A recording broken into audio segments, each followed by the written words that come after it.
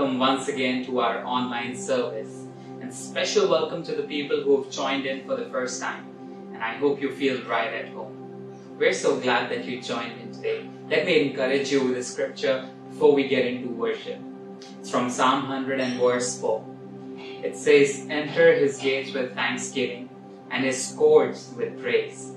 Give thanks to him and praise his name." Amen. Come on, why don't we take a moment today to think of one thing that God has done in the past week that we are thankful for. I'm thankful that God added one more year in my life. What are you thankful for today? With that thought, I have one exciting thing to share with you, that we have the privilege of having Rich Music and Sam Alex and his team lead us into worship today. So let's get straight into it and bless the name of the Lord.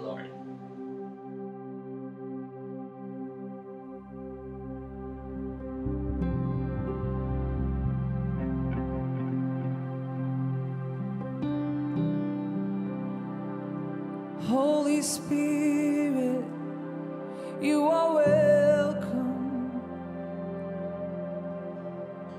No matter where we are, we can stop worshiping you, God, 'cause you're worthy, you're worthy, you're worthy.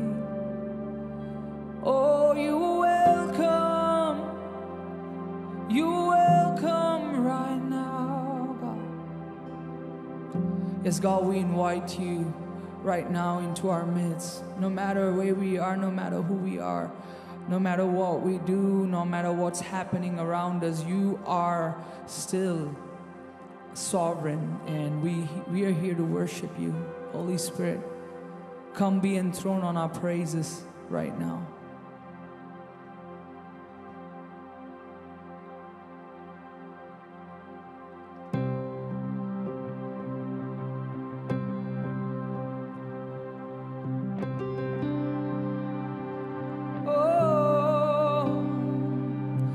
Raise a hallelujah in the presence of my enemies.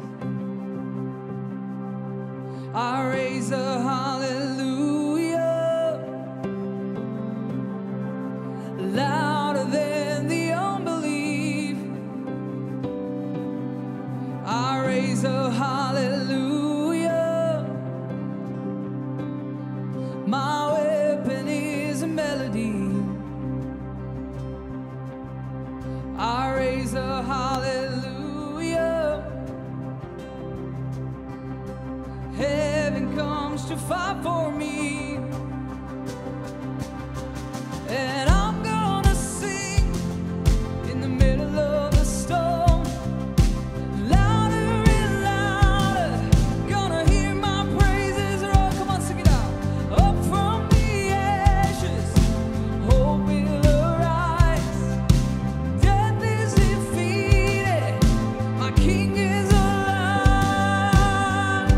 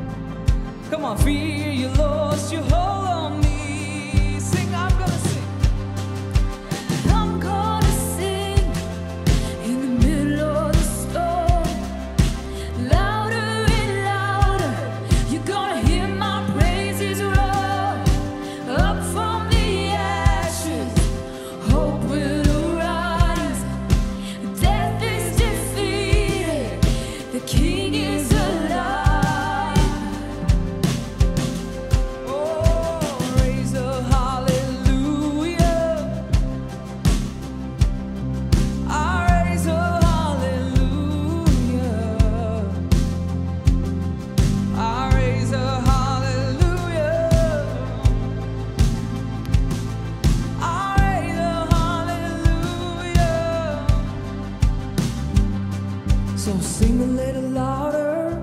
Sing it out. Sing a little louder. Sing a little louder. Sing a little louder. Sing a little louder. Sing a little louder. Let's sing a little louder. I'll sing a little louder. Sing a little louder. In the presence of my enemies. Sing a little louder. My weapon is a melody. Sing a little louder. Heaven comes to fight for me. Sing a little louder. Heaven Let's sing comes again. to fight for me. Sing a little louder. In the presence of my enemies. Sing a little louder. Louder than the unbelief. Sing a little louder. My weapon is a melody. Let's sing a little louder. Heaven comes to fight for me. I'm sing a little louder. And I'm gonna sing in the middle of the storm. Louder and louder. You're gonna hear my praises roar up from the ashes. Hope will arise. Death is defeated. The King is alive. I'm gonna sing In the middle of the storm, louder and louder. You're gonna hear my praises roar up from the ashes. Hope will arise. Death is defeated. The King is alive. I raise a hallelujah. I raise a hallelujah. I raise a hallelujah. I raise a hallelujah. I raise a hallelujah. I raise a hallelujah.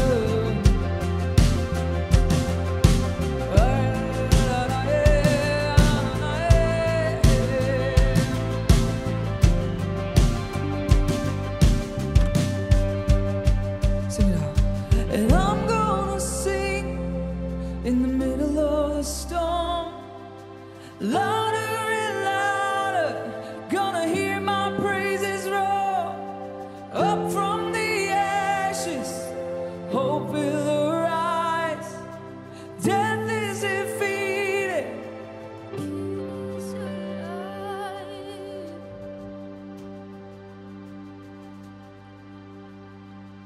Oh, no matter where we are, we'll still raise a hallelujah. You're worthy, my God. You're worthy, God.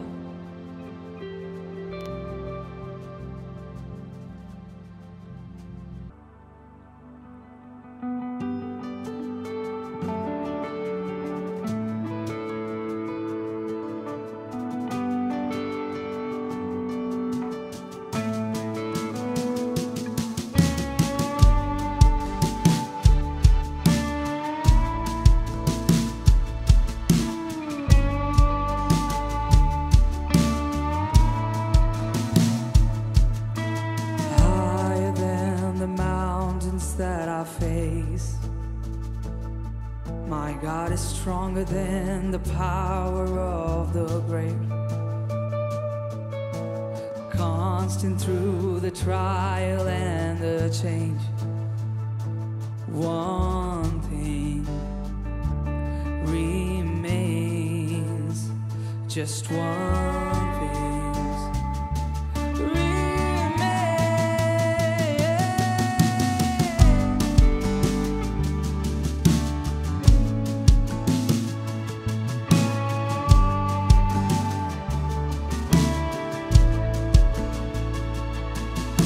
And higher than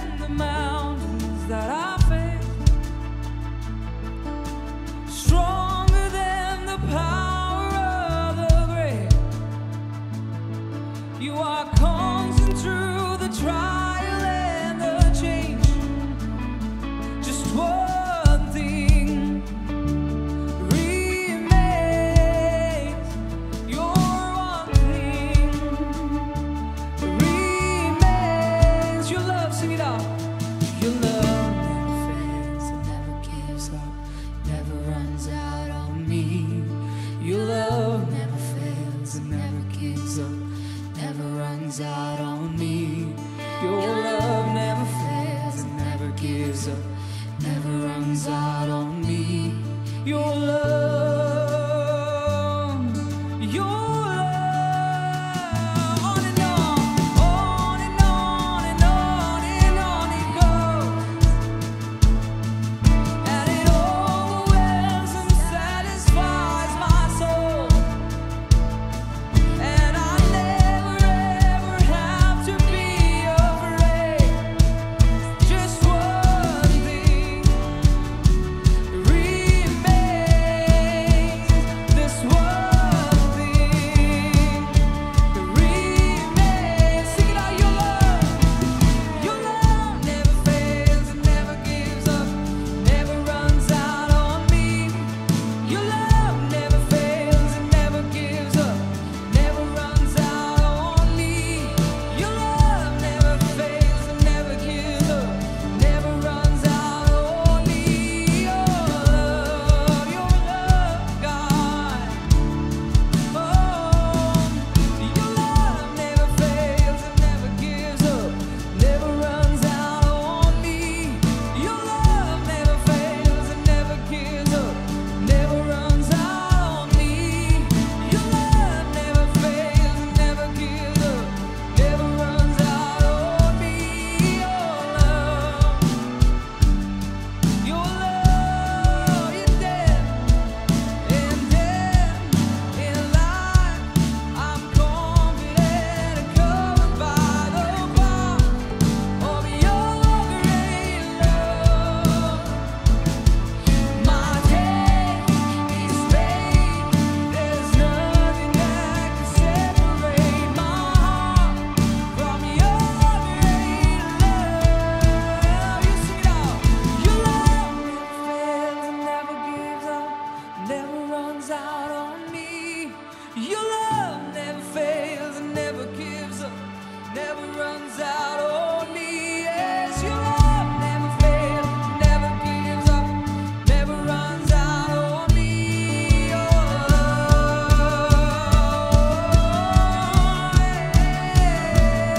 'cause it's on and on and on and on it goes,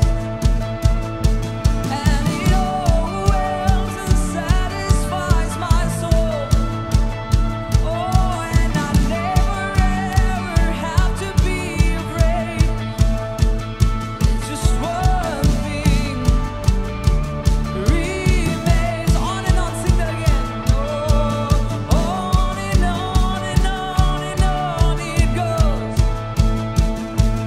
and it overwhelms and satisfies your soul. Oh, and you never have to be afraid. 'Cause one thing remains. This one thing remains. Your love never fails and never gives up, never runs out on me. Your love never fails and never gives up, never runs out on me. Yes, your love, oh, never runs out on me. Your love, your love, only your love, God.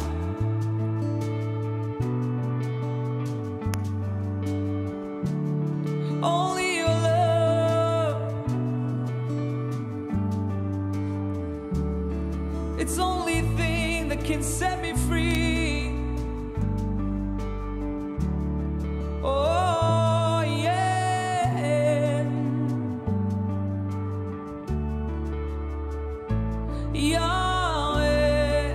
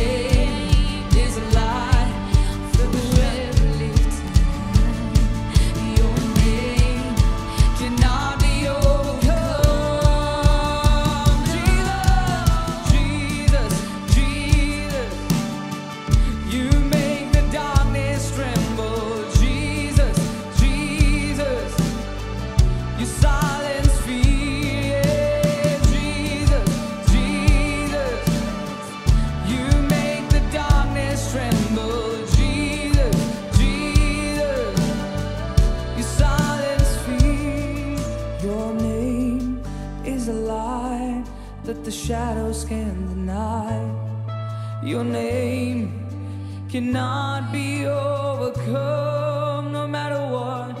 Your name is a light that the shadows can't deny. Your name cannot be overcome. It won't be God. Jesus, Jesus, you make the darkness tremble. Jesus, Jesus. oh, you silence fear, every fear, God. Jesus. You make the darkness tremble. Jesus. Jesus.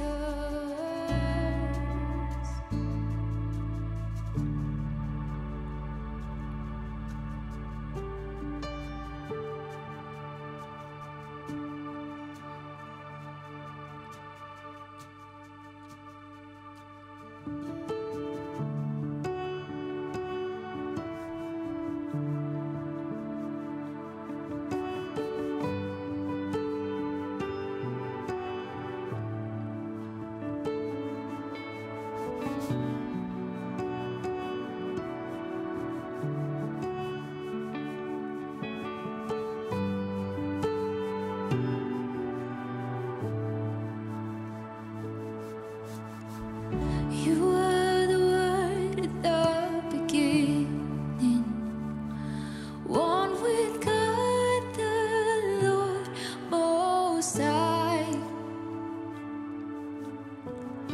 Your hidden glory in creation, now revealed in you are Christ. What a beautiful name it is. What a beautiful name it is. The name of Jesus Christ, my King. What a beautiful name it is. Nothing compares to this. What a beautiful name it is. The name of Jesus.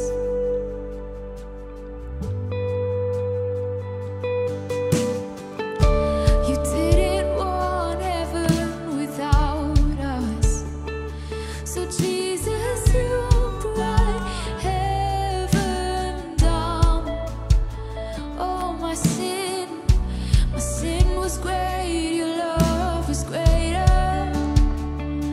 What could separate us now? What a wonderful name it is. What a wonderful name it is. The name of Jesus Christ, my King. What a wonderful name it is. Nothing compares to this. What a wonderful name it is. The name of Jesus. What a wonderful name it is. The name of Jesus.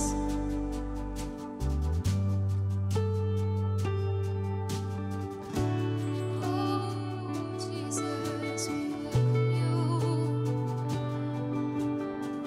We sing your name, we sing your praise.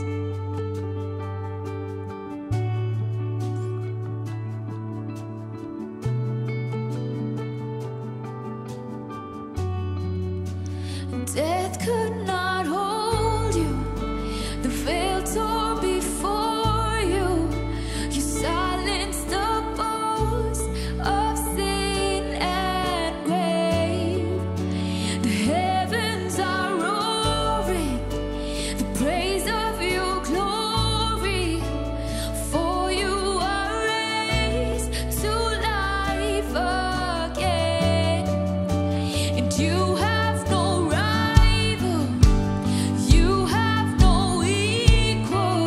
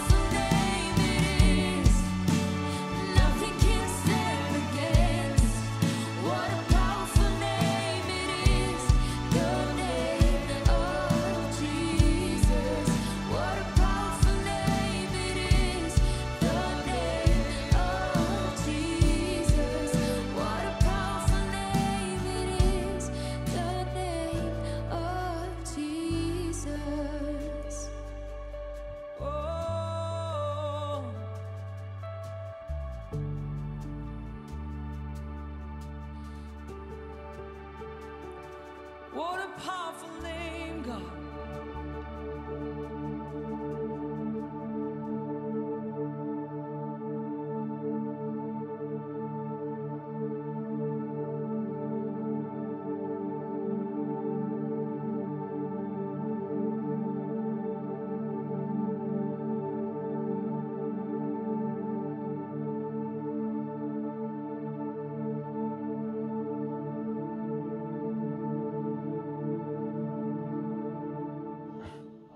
Let us draw our hearts to the communion table as we celebrate the name of Jesus.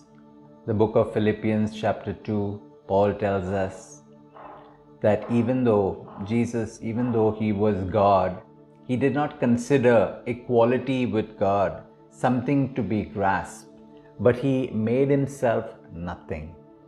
Amen. As we celebrate communion, we realize that Jesus gave of himself. He let his body be broken on the cross for you and for me. He carried our sickness and our infirmity, and by his stripes we are healed. As we partake, let's determine in our hearts that we also will give our lives entirely to serve God. Make ourselves nothing and consider only the will of the one who has sent us, who has saved us, and who has called us. Let us partake together.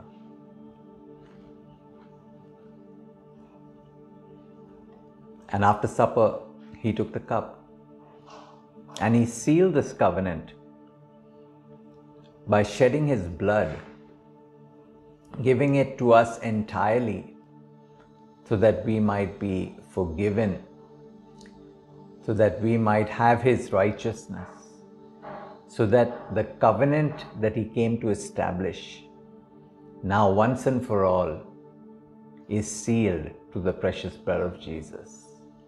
Let us partake of this cup in remembrance of him. Amen.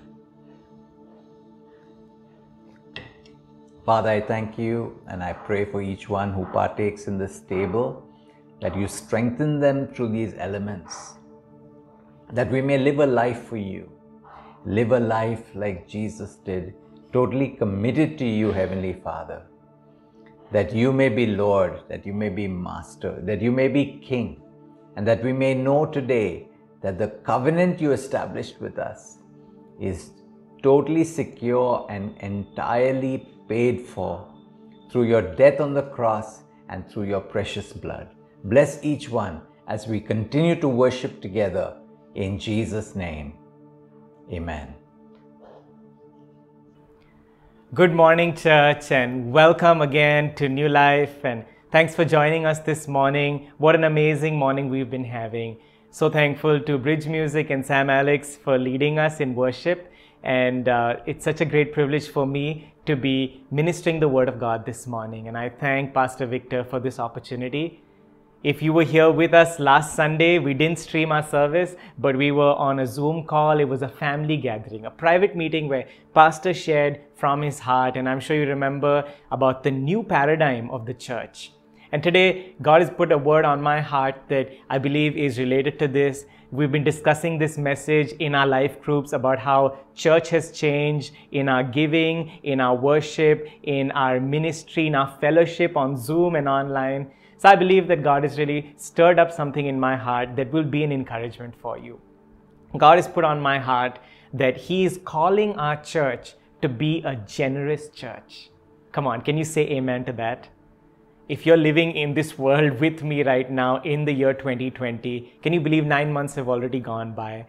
The world is becoming a difficult place. It is challenging everywhere, and we hear of economies struggling with their growth rate in negative. Even our country, we need to pray for our economy constantly. Companies are not able to give bonuses. People are being laid off. People are being cheated because there's so much of loss of finances, and people are struggling all around. But in this time, I believe that God has put a mantle on the church if we are called to be the light of the world, if we are called to be the salt in these last days, I believe one of the hallmarks of the church will be that God is saying we are a generous people. We are a generous church. Amen.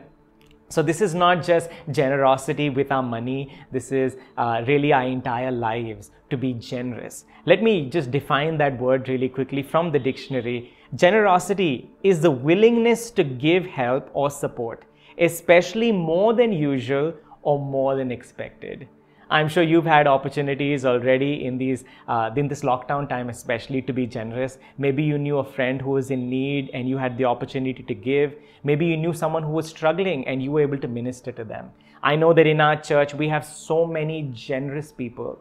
Our life group leaders, for one, are constantly pouring out their life and giving. All our serve teams, from our worship team, our production team, our prayer team. We used to have our welcome team at the door greeting you. And maybe when we go back to church, they'll have to sanitize you, check your temperature. But people in our church are so generous. And I believe that this message is for all of us. Maybe you have been generous in the past, and in this lockdown, you've been struggling. You've been like, God, if I give more, or if I serve more, or if I give more of my time, I don't have the resources. How will I do it? But I believe that God is shaking us all up, because it says here to give more than usual and more than is expected. Amen.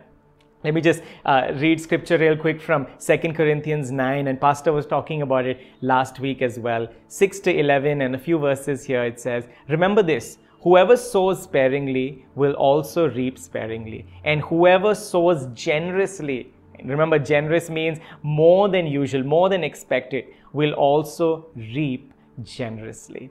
Amen. God loves a cheerful giver. And we're not talking about the old covenant way of giving where it was a tax, it was legalistic, where you had to give, but we're talking about our hearts today. And I believe that God is ministering to our hearts. Pastor Victor always says that all preaching is directed towards repentance. And repentance is such a great word because all it means is a change of our thinking, a change of our hearts. So I believe and I pray today that God is going to minister to all of our hearts. And we're going to see a change as we step into being a generous church. Amen? Amen. Can you say amen at your homes? Leave a comment down below. I'm so excited. Let's get into the word. So the first point I have is that we are created to be generous.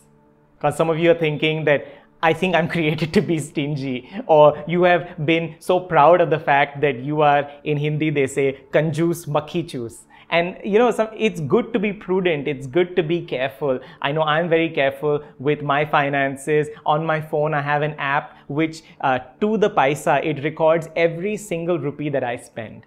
But today I want to teach you from God's word, and I'm sure you know this, that in the truest sense, when God created us in His own image, He created us to be generous.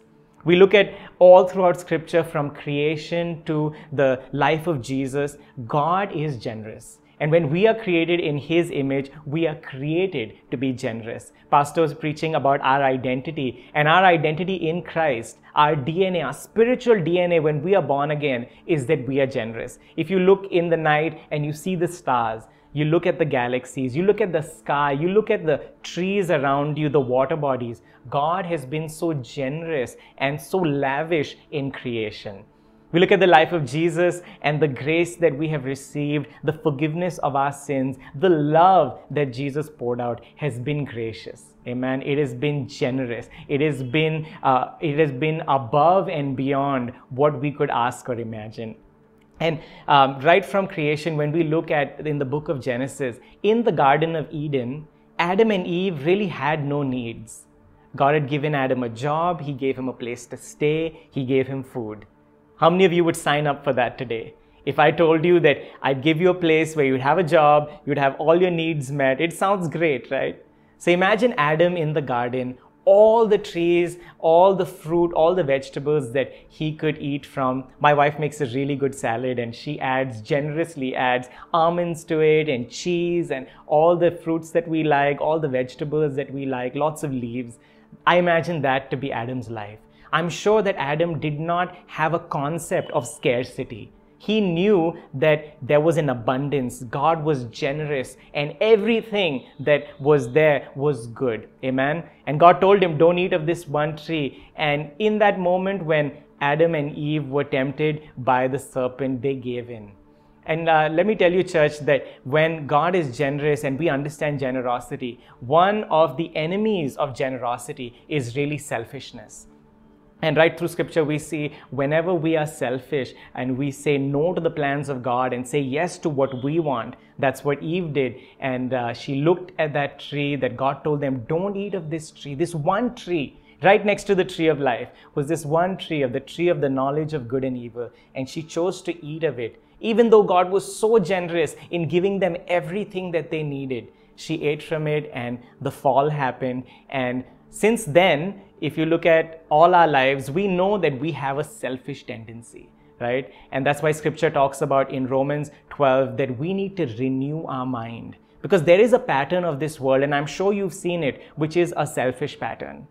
We've had a few babies born recently in the lockdown. We did a couple of dedications as well. And as a baby grows, a baby's born into a sinful world. And very soon I've heard that they start to sin. And one of the first things that you'll hear a baby articulate clearly from their mouth is mine.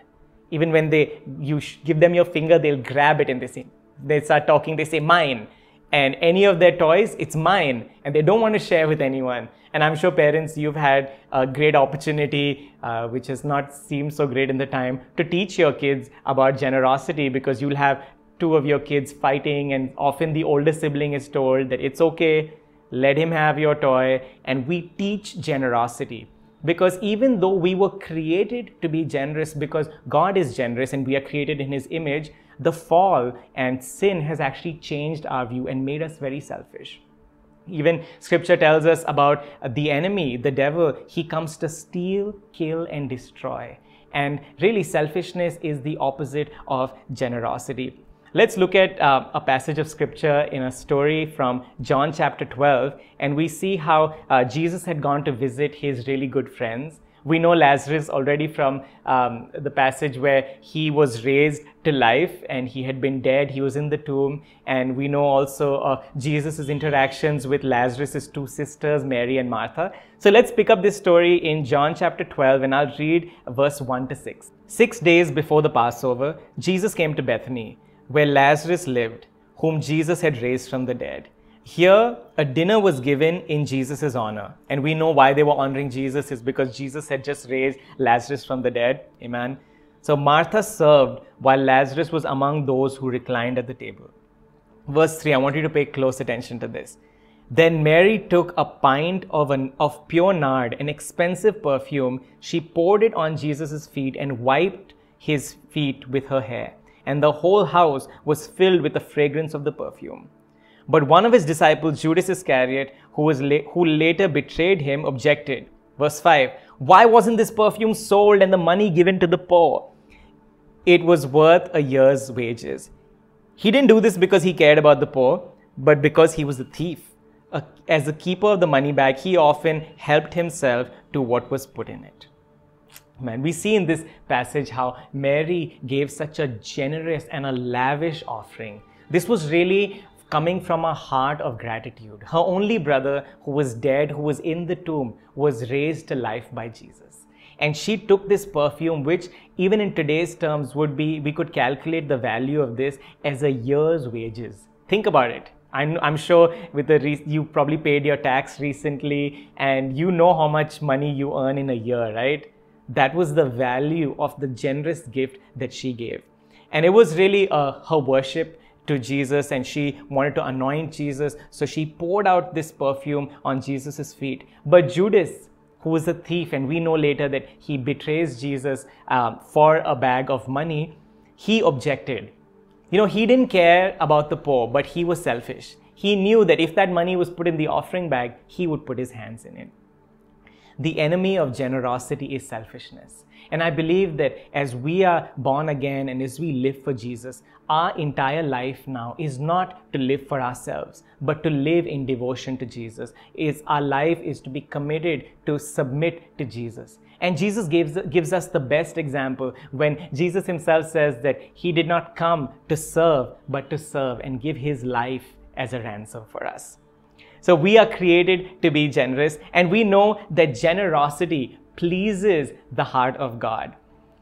If you've seen any child, I'm sure when they've had a good father, all their life they just want to be like their father.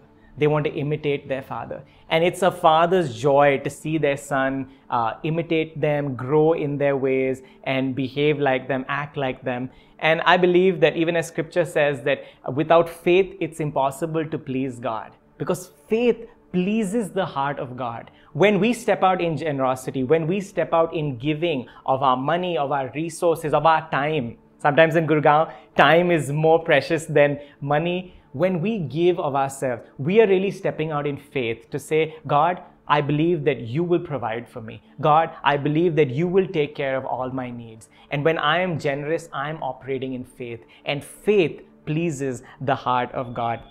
I want to share a story from my own life, and this is from the year 2016 when I had the opportunity to go to Bethel School of Worship in Bethel Church in Redding, California. And we've all heard their music and we love what's happening in that church. So many miracles, signs and wonders.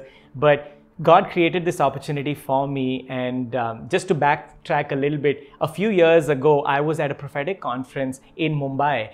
And an anointed prophet of God, he spoke over my life and he said that God is opening up, specifically he said, opening up an opportunity for you to go to America and to travel and to be trained in worship ministry. And at that time, I had received an invitation to go to another church for a conference. And that church was going to pay for all the expenses. It was going to be a short trip, but I was really looking forward to it. So I felt that in my heart, that was a confirmation. I was like, yes, Lord, the prophet has spoken. This is going to happen. And towards the end of the year, that conference was coming closer, but I didn't hear from them again. I reached out to them and found out they said that, we don't have a budget for it. We're really sorry, but we won't be able to sponsor you to come. At that time, I was pretty disappointed, but I stood by the word of God. I knew that if God had spoken, then he would make a way.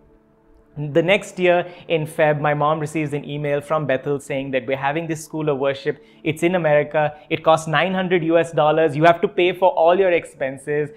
We'd like for you to sign up. She shared this with me, and I immediately felt that I should take a step of faith. Let me pause my story here to just use this as a teaching point. Many of us, we feel that faith is this big thing that we need to do. But in reality, we learn through scripture that faith is just taking one step at a time. So my one step at a time was, I didn't even have a visa. My passport had expired. So I began the process of applying to the Bethel School of Worship. And I applied, I got in, I applied for my passport, I applied for my visa. And every step of the way, I didn't have the money for it. I was just recently quit my job and I had started interning in the church. So I believed that God, if you want me to go, you are going to provide. And as I took every step of the way, through family, through friends, through generous people in our church, God provided for me to go there. And I believe that even getting a visa would have been a miracle, and God opened doors. So as I went there, and now I'm at Bethel School in July, and the weather is beautiful in sunny California, and I'm having the best experience of my life. I had a limited amount of resources. I had money with me that I knew had to last for the entire duration that I was in America. And I felt strongly in my heart that at different times, God was telling me that as you go to America, and America has been in many parts of Western nations, Australia and England have poured in so many resources to India in the past. And often as Indians, we tend to look to abroad and we look to foreigners to provide for needs. It could be charitable, it could be for ministry. But I believe that God was saying to me that you are going to be a blessing where you go. So I just said yes to him, and without getting into too many stories, God gave me so many opportunities where he would speak to my heart clearly and say, this person, I want you to give them $100. And this was at a restaurant, just to a waiter. And then the next day we were in a time of worship, just the students, there were about 30 of us. And one of my friends said, I just feel God saying that there's someone here who has a great financial need. And he felt awkward to say it because that's such a personal thing. But he just spoke it in faith. And after we finished this worship session where we had people from over 10 countries, different nationalities worshiping Jesus together, one of the ladies came and said how she had recently been in a really bad situation, and she stepped out in faith and said that she was the person who had lost all her money and someone sponsored her to come to Bethel. Immediately God put in my heart, sow $200 into her life. And I took that step of faith and I gave. I didn't know where the rest of my expenses were going to come from, but I did it anyway. Moving a few weeks later, after I finished my schooling at Bethel for the worship school, I was on my way back to California, to San Francisco, to fly out to visit my sister. And one of the friends who I was with, who was actually giving me a lift back, he said, "Hey, my pastor just called and said, would you like to preach in church?" And it was a Spanish church, so they would be, there are a lot of Hispanic people from South America, Central America, and it would be translated. And I had only preached a few times in my life. I would have rather led worship, but I said yes. And as I was sitting and preparing, God gave me a word. I shared it with them. I had a great time. So much of their culture was similar to ours. And I know we have some Brazilians in our church, and it's so awesome to be a multi-generational, multicultural church. Anyway, I preached there, and at the end, they came and gave me an envelope with the offering for that evening. And I was so overwhelmed because everything was happening in Spanish, so I didn't even know that they were collecting an offering for me, but the pastor had announced it. I went back home that night after dinner and I looked in, and it had $357. Remember, I had given when God led me to give $300, and I received $357. And when God gives you so generously and you know that your faith has moved the heart of God, I knew the next thing I had to do was give it away again. So before I left for Chicago, I gave my friend some money and I left. And as I went there again in Chicago, God gave me opportunities to sow and give. And while I was in Chicago, someone called me and said, "Hey, is there a Western Union near you?" I didn't even know what Western Union was. I was so naive. So I said, "Yeah, sure." I thought they were sending me maybe a postcard. I went to Western Union, $300 right into my name. I had so much money that God had given me, and I was able to then give $500 to someone who had a need for a laptop. I say all this not to boast about myself, but I know that when you have an opportunity to give, it pleases your heart, but it pleases the heart of God. And my next point is that when you give generously, when you give of your life, it really opens doors for the miraculous. Generosity opens doors for the miraculous. So we're going to look at one of my favorite passages of scripture. I'm sure you've all heard this story. It is from John chapter 6 of Jesus feeding the 5,000. So let's read John chapter 6, verse 1 to 13. Sometime after this, Jesus crossed over to the far shore of the Sea of Galilee, and a great crowd of people followed him because they saw the signs he had performed by healing the sick. Let me stop here to say that Jesus knew that many people who came and they listened to his teachings and they followed him all around, the crowds that came, they came because they wanted to see miracles. Yeah, they were selfish. They were there for what they can get. But that didn't stop Jesus. Verse 3, then Jesus went up on a mountainside and sat down with his disciples. The Jewish Passover festival was near. Verse 5, when Jesus looked up and saw a great crowd coming towards him, he said to Philip, "Where shall we buy bread for these people to eat?" Verse 6, he asked them only to test him, for he already had in mind what he was going to do. You know, we can see here that many times when a need arises, that need, not that God causes problems, God didn't cause hunger in these people, God has not caused the coronavirus pandemic, but when a need arises like this, God will use that as a teaching moment or as a test for us. And it's so different when we receive tests from maybe our boss gives us a task that he knows we can't achieve because he wants us to fail. Or maybe you've been for a math exam and you're not prepared and you know you're going to fail. But when God gives us a test, it's really an opportunity for promotion. God is not wanting you to fail. In fact, He has given you His Holy Spirit. He is walking with you. He is encouraging you. He's given you a great cloud of witnesses, which is the church and people around you. So when a test comes from God, it really reveals our heart to see, what do we believe about God? Today, if you believe that God is good, if you believe that God loves you, every test that comes from Him is a test for promotion. And this was an opportunity that the disciples had to really show Jesus that, Jesus, we have been following you, we've been your disciples, and we have faith. And this is what the disciples replied. Philip answered him, verse 7, it would take more than half a year's wages to buy enough bread for each one to even have a bite. That sounds pretty sarcastic, right? Philip, I wish you could just be honest and say, Jesus, we don't have the money, but that's what he chose to say. He didn't believe that they could even provide a bite. Verse 8, another of his disciples, Andrew, Simon Peter's brother, spoke up.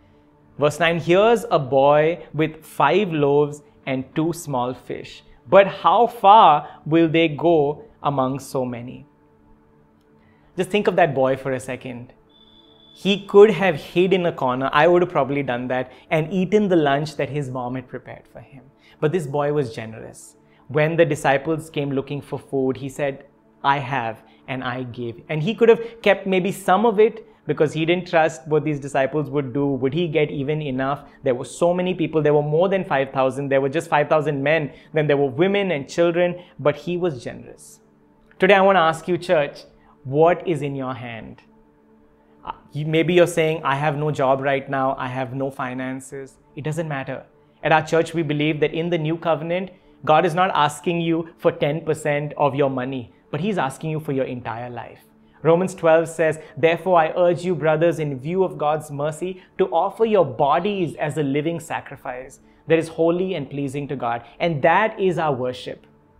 Pastor was encouraging us that giving of our finances, that is worship to God. We don't do it like in the old covenant out of compulsion, or we don't do it to get favor from God. We don't do it to receive His love and blessing. But the reason we give, and I believe the reason that this boy gave, is because he knew that it was when he gave, and he gave of what he had, Jesus would multiply it. Amen. Jesus could do more with what he had than he could do for himself. And today I believe that there's a test. We are all in a testing period. In this year of breakthrough, we are seeing such scarcity. We are seeing our economy struggling. But this is an opportunity for us as a church. God is saying, if you want to step into breakthrough, if you want to step into the miraculous, if you want to see signs and wonders happen, the key is generosity. Amen. So let's look at what happens next. Verse 10, Jesus said, have the people sit down. There's plenty of grass in that place, and they sat down. About 5,000 men were there. Jesus then took the loaves, gave thanks, distributed to those who were seated, and gave them as much as they wanted. And He did the same with the fish.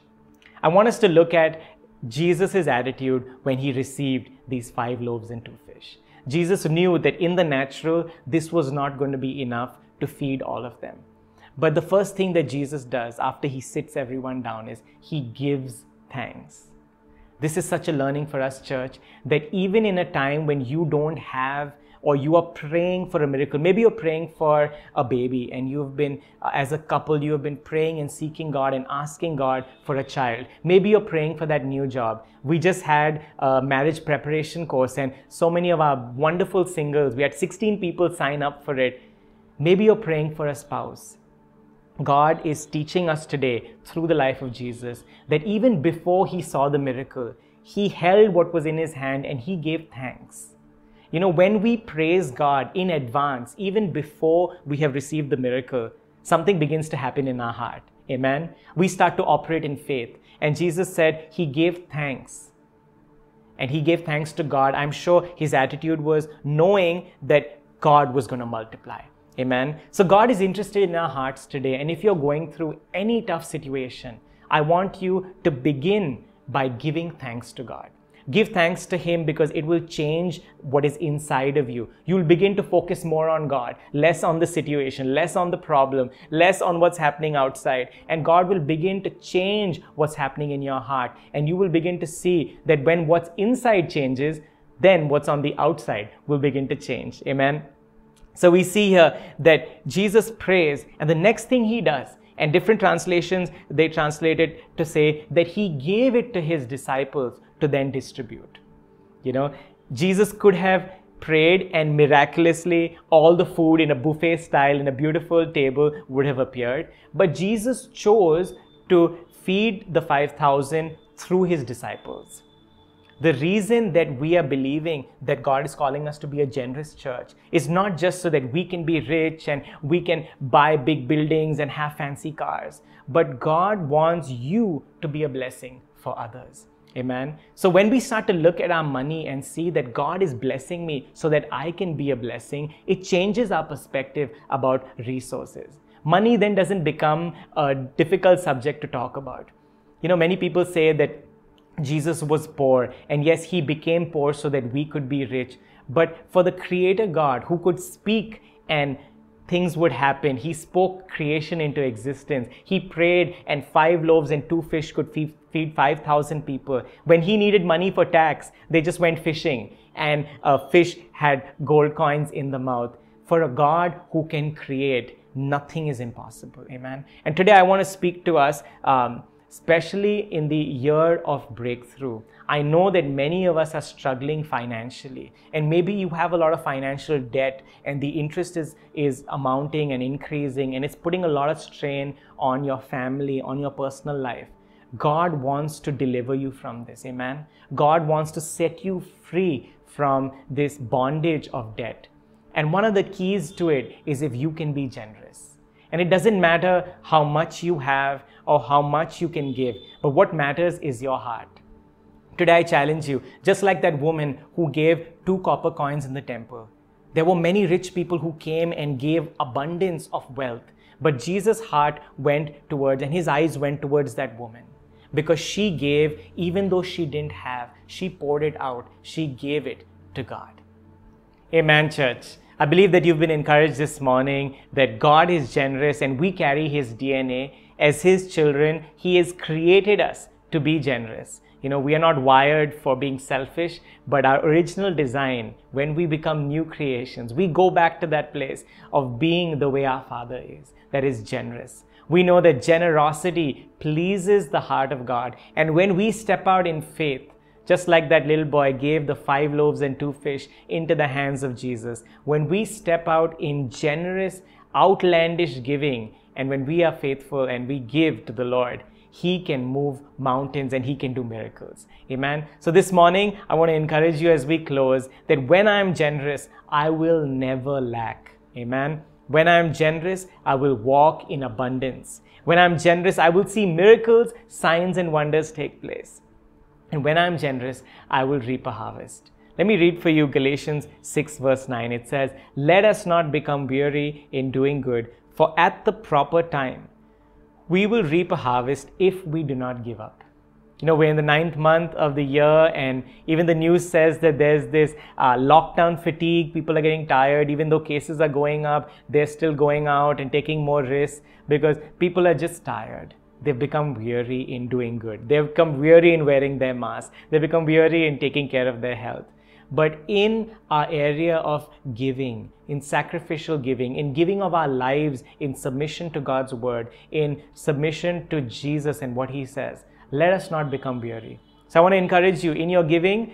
Maybe you've been giving faithfully this whole year, or maybe not. In your attending of life group, in your serving people, in your ministering to people, even in your sharing of the gospel and sharing your testimony. You may have been faithful and now you're just getting weary. I encourage you, do not give up. Your breakthrough is right around the corner. And I believe that God is making us a generous church, an influential church, so that we can be channels of blessing. We can be a breakthrough for others. So let me pray for us as we close this morning. It's been a great time of ministry together and worship together. Thank you, church, for being generous with your time and being part of this service. Let's pray. Father, I thank you for each one on this call, Lord. Thank you that you have created us and wired us for generosity. And when we step out in faith and we give you what we have, Lord, with a heart of submission, because we love you and we give to you, you do miracles with it. So we're believing, Lord, for many miracles. Even in our church, we know that there are needs that are represented, Lord, on this service and on this platform. I pray for all those who need jobs, Lord. I believe, Lord, that in this year of breakthrough, you open doors and provide the best job for them. I believe, Lord, for all those who are struggling with financial debt. And I prophesy over you today that as you are generous with your life, as you are plugged into the local church, as you are committed to God, and as you step out in faith, Lord, we are believing that there will be a cancellation of every debt in the name of Jesus. He who the Son sets free has been free indeed. So we bless you, Lord, and we thank you that you are so generous with us. We thank you that we can walk in the same spirit, in the same anointing, Lord. We pray a blessing over our church for all those who are watching today, especially, Lord, for those who are praying and believing for family members to come to know you. As they give of their prayer life, as they intercede on behalf of family, Lord, we believe that you will encounter all our loved ones, that each one would come to know you as their personal Lord and Savior. Thank you, Lord. We honor you, we love you, and we bless you. In Jesus' name, amen, church. Wow, what a powerful message on generosity by Pastor Daniel. I want to thank you once again for joining in on our online service. And I hope that you were encouraged by this message. And I just want to share one thing with you. Our God is a generous God. And we lack nothing, being His sons and daughters. So as you give today to God out of your generosity, just keep in mind that you will never lack anything. We want to encourage you to give on our online platforms. You will see a QR code on the screen, and you will see some details that we'll send out to you. And there are multiple ways that you can give. You can get in touch with us and bless the Lord, as offering is your worship. And another way to worship is with our family. Church is our family, and we still meet during the time of lockdown. We meet in these groups called life groups, and we meet over Zoom calls. And let me tell you, it's an amazing experience seeing everybody, even through this time of pandemic when we are all locked down in quarantine. But we have this privilege of meeting on Zoom calls and pray for each other. So I would encourage you to be a part of a life group. And if you've not already signed up, get in touch with us, leave a comment down below, and we will get you connected to one of the life groups that will bless you abundantly. I also want to encourage you to send your kids for our Kids Life program, which happens on Saturdays. And I truly believe that your kids will grow up to be really strong in God and in the Word of God. And it will really help them to grow and bless people around them. We also have a teens program where you can send your teens, and they will learn a lot through this age when they are seeing changes in their lives. But the Word of God helps them tackle all of those changes and be on track where God wants them to be. So why don't you sign up for your kids or your teens? You go on our website, you use the links provided over there, you will see all the details, you can sign up. Alright church, now's the time that we meet on Zoom for our after church hangout, where you can get prayers done for yourself or just even catch up with the family. I hope you remember the time when we used to meet outside the church. You can still meet on Zoom call, and it's fun. Well, thank you so much once again for joining. God bless you. See you next week.